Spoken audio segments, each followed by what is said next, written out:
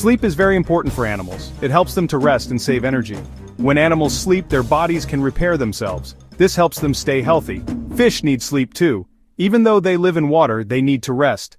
Fish sleep may be different from how we sleep, but it is just as important for them. Fish do not close their eyes to sleep like people do.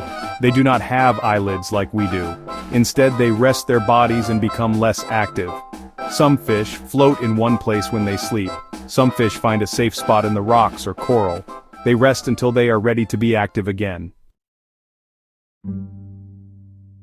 Fish sleep is about saving energy. Their bodies slow down. They do not move as much. This helps them conserve energy. Different fish have different ways of resting. Some fish, like parrotfish, make a mucus cocoon. The cocoon protects them while they sleep. The environment affects how fish sleep. Light is a big factor. Many fish are more active during the day. They rest at night when it is dark. Predators also influence fish sleep. Fish need to find safe places to rest. If a fish feels threatened, it will not be able to sleep soundly. Understanding how fish sleep helps us protect them. By learning about their rest patterns, we can better understand their needs in the ocean.